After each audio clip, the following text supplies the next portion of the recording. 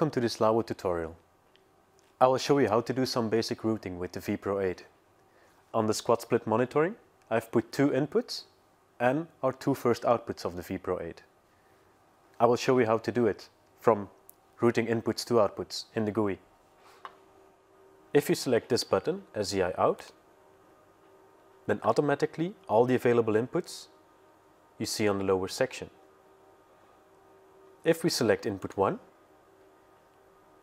then we can choose whether we only want to switch the input from the video or all the four audio groups and the video together, or only a group of audio, two groups of audio, or all the audio together. You can even say if you want to just select one channel of audio, two channels of audio, or four.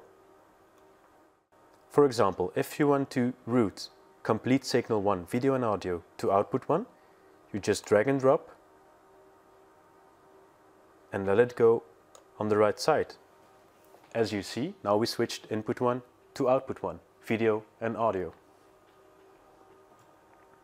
If you, for example, want to route the video of input 2 to the output but keep the audio channels, then you can only select the video and drag it onto the right side of the output.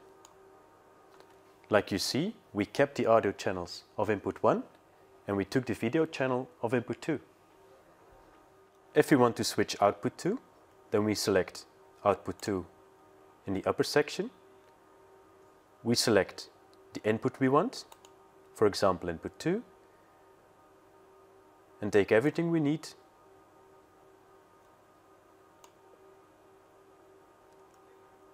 and put it on output 2 on the right side.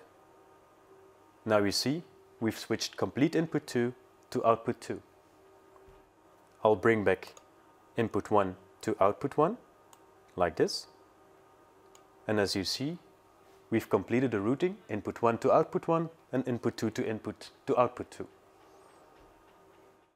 Imagine the situation where you needed to route some audio signals onto your embedders in an OB truck.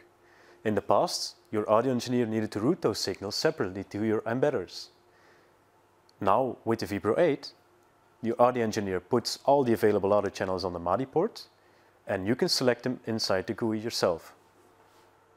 If you want to do that, you select the output you want to switch, you go to MADI in, and you can select every single channel or groups of channels to the selected outputs, like this.